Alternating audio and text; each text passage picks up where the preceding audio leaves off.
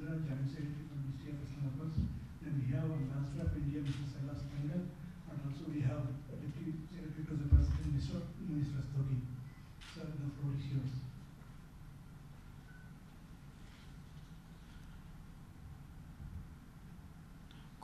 Good afternoon to all of you, and thank you once again for coming. The Honorable President of India is currently on a state visit to the Republic of Guinea as the third leg of his visit to West Africa. The President of India is accompanied by the Honorable Minister of State, Shri Pratap Chandra Sarangi, Honorable Member of Parliament, Shri Dilip Ghosh, and senior officials. This is the first ever visit of the President of India to the Republic of Guinea, and a historic visit.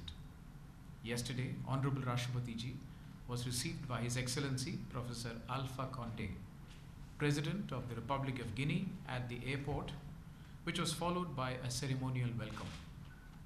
Today, the two leaders first had a tete-a-tete meeting, after which they had delegation-level talks. The talks were extremely warm and cordial, reflecting the close bilateral ties between the two countries. President Alpha Condé expressed his delight at Honorable Rashtrapati Ji's visit to Guinea and his keenness to take India-Guinea relations to the next level.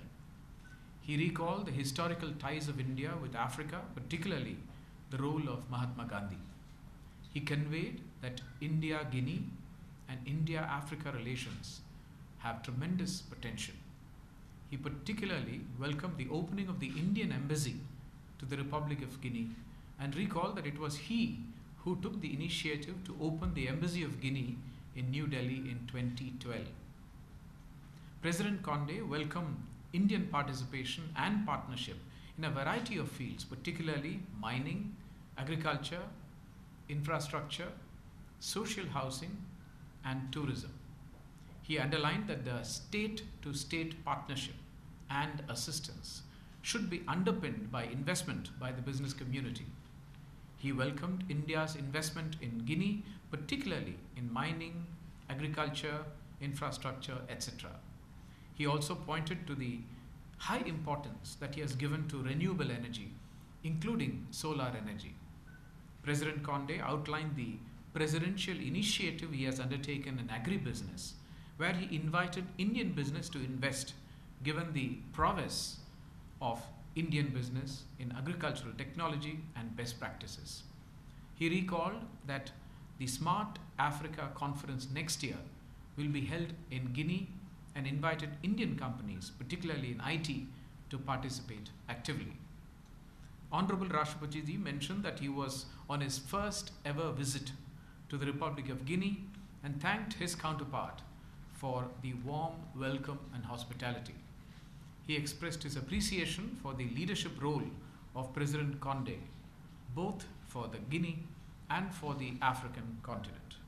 He appreciated President Condé for steering the country during the Ebola crisis and for providing stable democracy to the Republic of Guinea. He appreciated the role played by President Condé as the chair of the African Union in 2017 and as the current chair of the African Renewable Energy Initiative. Honorable President recalled the successful visit of President Condé to India in 2015 for the India-Africa Forum Summit 3 and the meetings between President Condé and the Honorable Prime Minister of India on several occasions. He also referred to the visit of the Prime Minister of Guinea to India in March earlier this year for the Exim Bank CII Business Conclave. Honorable President of India announced that India would be happy to extend a line of credit of US dollars 170 million for water-related projects in Guinea. He expressed satisfaction with the progress of work on the earlier lines of credit extended to Guinea, including for 2 regional hospitals. India will also be extending the Pan-African E-Vidya Bharati Arogya Bharati tele-education and telemedicine initiative to Guinea as well. He reassured the President of the Republic of Guinea that Indian companies remain interested in investing in Guinea. Both leaders condemned terrorism in all its forms and manifestations. President Condé particularly highlighted that contribution of Guinea to peacekeeping in Africa in the context of Mali, since terrorist incidents could potentially spill over into Guinea also.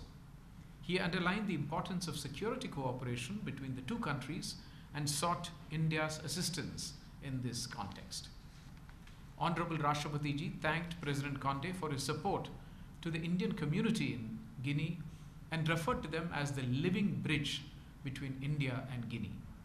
President Condé appreciated the role and contribution of the Indian community in Guinea towards their economic development. Both leaders underlined the importance of supporting the youth of Guinea and creation of employment opportunities. In this context, they underlined the importance of extending capacity building and training to Guinea in priority sectors. President Condé appreciated India's role in capacity building and education for Africa.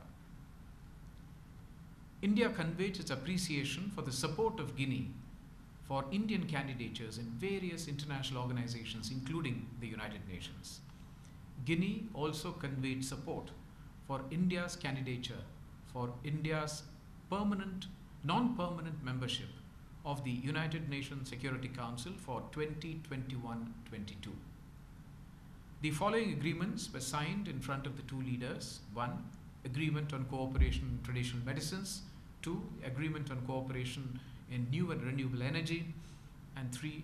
Agreement on E-Vidya Bharati Arogya Bharati, tele-education and telemedicine project. Honorable Rashtrapati Ji invited President Condé to pay a visit to India at a mutually convenient time. This evening, President Condé will be hosting a dinner banquet in honor of Rashtrapati Ji, and tomorrow the Honorable Rashtrapati Ji will also be addressing the Indian community in Guinea. Thank you. Thank you very much, sir, for this detailed account of this historical visit. I hope this will be useful for our future reference also. Now I may request Mr. Yunus Rastogi, Deputy Secretary to the President, to make his remarks. There is nothing really to add after Secretary's extensive briefing. I would only reiterate that President Kovind is extremely happy with his visit to West Africa, including the Guinea. He had extremely fruitful discussions with President Alpha Condé, and he was the first ever President of India to visit Guinea. He appreciates the warmth and affection shown by the people of Guinea to him and to his entire delegation. And as Secretary has mentioned, that President invited President Alpha Condé to visit India at a mutually convenient time. And that's all from my side. Thank you, Yunus. Now the floor is open for questions. Any questions, please? Thank you. If there is no question, we can conclude this briefing. Thank you. Thank you, sir. Thank you. Thank you.